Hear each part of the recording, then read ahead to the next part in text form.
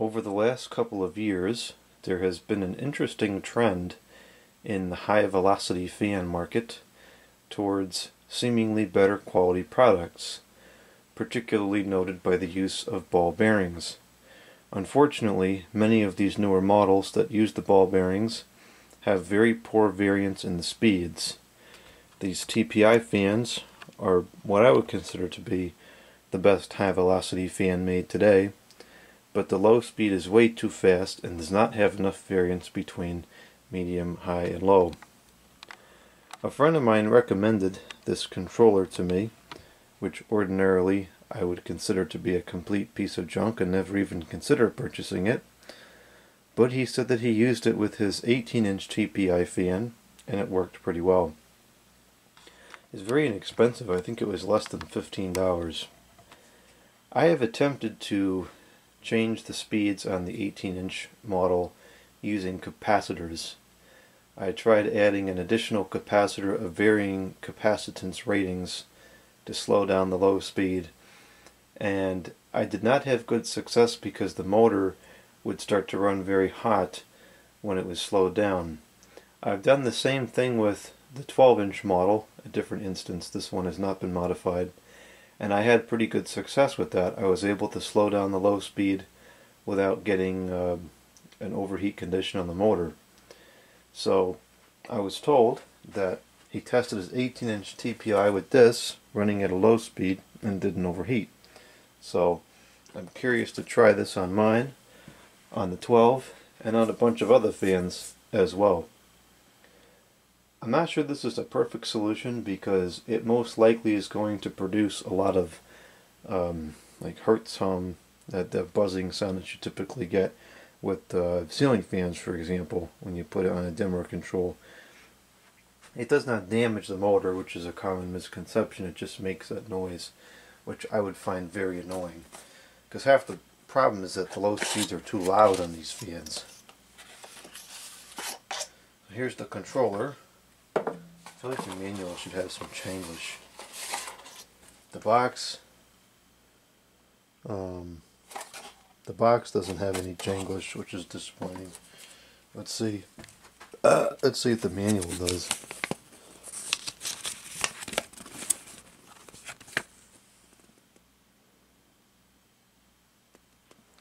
A tick sound. To turn to space, turn it on. Rotate the dial clockwise till you hear a tick sound.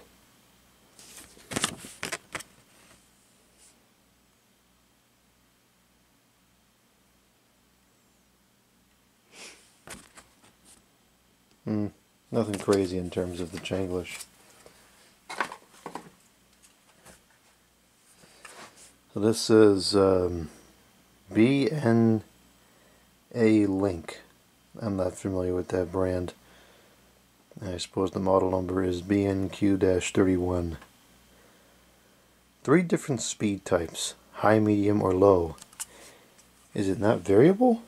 Yeah, it's infinite range.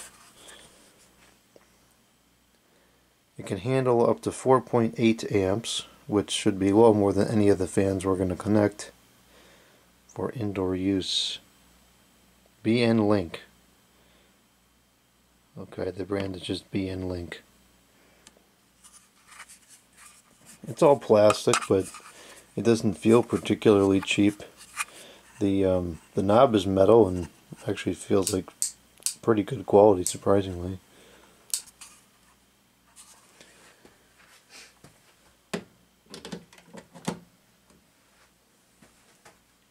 Well, let's see how it works.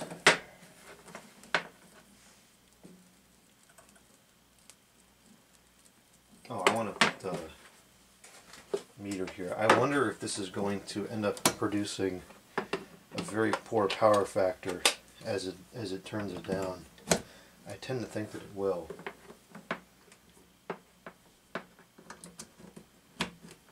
Alright, we'll start it off on high. Actually, first, I'll just give a baseline of the speeds here. This is 118.1 with the volts.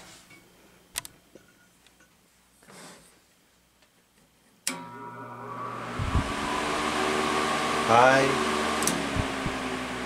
medium, low. See how there's like no difference? There's a decent drop between medium and high. And if there was that much of a difference again to get to low, I think it'd be satisfactory, but there's just not a good drop to low. Although actually this is much quieter than I remember it. Alright, so that is power factor of 1.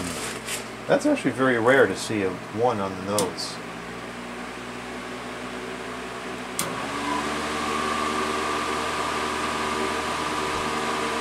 .99 on high, so very good power factor. That's 0.64 amps on high, 0.39 on medium, and 0.35 on low. Watts is 42 watts on low, 47 watts on medium, and 75 watts on high.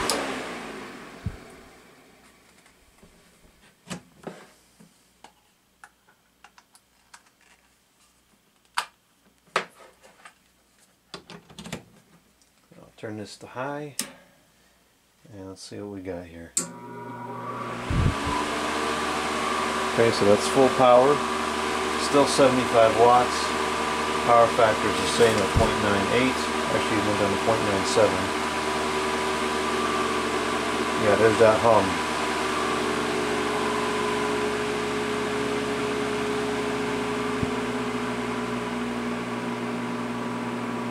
So that's all the way down to low, and I actually think that the speed is pretty much the same, except it's much louder because now we got the motor hum.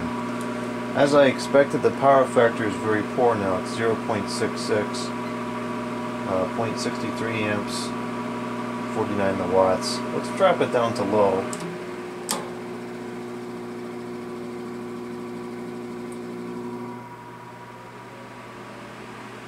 It is slowing it down, but it's so loud, I think I'd rather listen to the air noise than the motor hum. All the way down on low is 0.32 the amps, 27 the watts, with a power factor of 0.7. It is slowing it down considerably. This would be a nice speed for it to operate at, but as I kind of expected, the noise is not worth it. That's just pure motor hum there.